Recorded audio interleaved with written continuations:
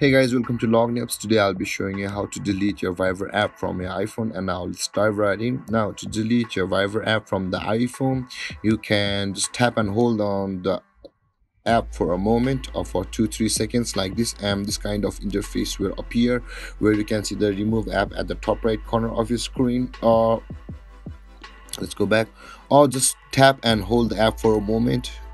Just hold it and all of these apps start shaking. You can see the minus button available at the top right corner of each of these icon. Tap on the minus sign of the Viber icon like this, and let's do it again, and the minus sign.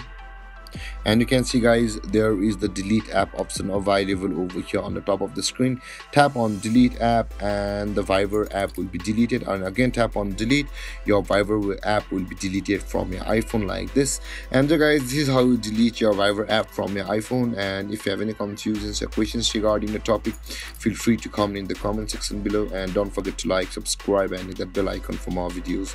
Thank you for watching guys. Peace.